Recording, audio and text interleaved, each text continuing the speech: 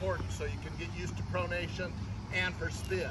From there, the left tossing side, I like players, if they're right-handed, to start over here. It gives their core motion. Now, when you toss it, you can see the core moving straight up. Okay, this arm, the racket has to be in this position. From here, you knock the hat off your head, and then you touch your back. From here, all you do is swivel, keep your head up, but the ball toss has to be there. And what are we thinking? What's our first thought as we're going up after it? Either of you two. It's up. I've got to hit up on the ball, and then what? Release down. Okay, let's move, let's do it.